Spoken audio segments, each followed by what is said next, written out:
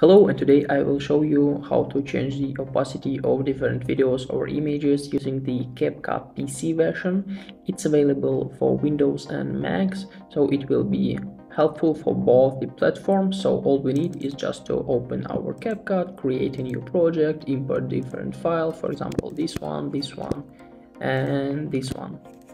So we can use it like the background our main video. And we can also add the helicopter right up here, but we can also use the chroma key,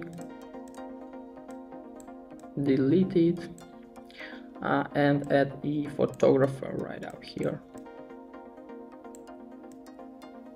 So now our video looks like this. I will also delete the background from this video. So as you can see, now all of them had the 100 opacity rate. To change it, all we need is just to click on the necessary video, for example with the photographer, and go to video settings, go to basic, and here we can see the opacity. We can change the parameter, so now as you can see it has disappeared and now it's appearing because we changed the opacity rate. And the next option we can change is the mode of blending. So it's useful for different options. If you want to edit like this,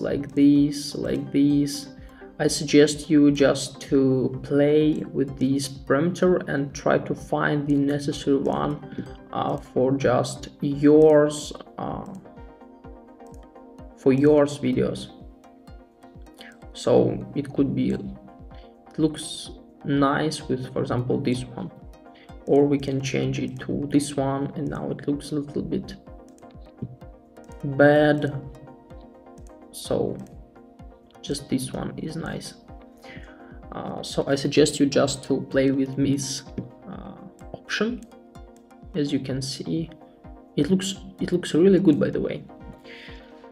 So guys, I hope this video was useful for you. If it is, please like this video, subscribe to my channel, and write your comment. Goodbye.